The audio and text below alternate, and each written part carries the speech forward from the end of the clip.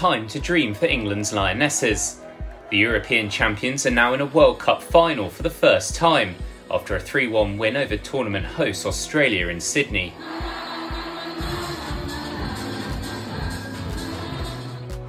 England started well, a stunning opener from Ella Toone giving the crowds back home something to cheer.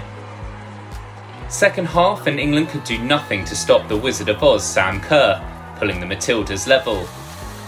But England restored the lead minutes later, and Oliver Kerry finished off proceedings. England's World Cup journey has been a rollercoaster, but the group stages were a perfect start, topping Group D with all 9 points. 2 nervy 1-0 wins over Haiti and Denmark were forgotten with a 6-1 thumping of China. It wasn't exactly a comfortable 120 minutes for the Lionesses in their last 16 tie with Nigeria, but they snuck through on spot kicks. But the real story saw star player Lauren James see red for a stamp on Michelle Alozie. An apology followed. "I am sorry for what happened.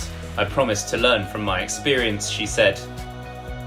James was given a 2-game ban, the 21-year-old out of the tournament unless England made the final. The Lionesses marched on, a tie against one of the tournament's biggest surprise packages, Colombia.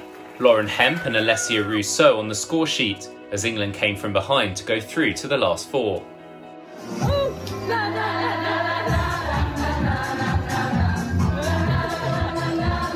England's opponents had inspired a nation.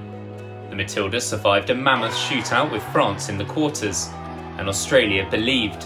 But England dared to dream, the country gripped by World Cup fever. Come on, England! Come on, England! It's coming on, God! It's coming! Football's coming home! Come on, England! And they were cheered on by famous faces. Wow, what a tournament it's been so far. It's been so much fun to watch, and we're all so proud as a nation what you've achieved already, but seeing you girls play as a team, it's been really incredible. So continue to do so. Good luck in this next game, and just know that our whole nation is behind you as always, and good luck. Good luck, Lionesses. Victory put the Lionesses just 1 victory away from World Cup glory and a chance to add to their European crown. Spain now awaits, also into a first women's final.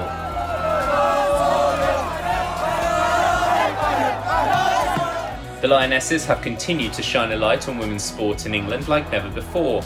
A powerful long-term legacy awaits.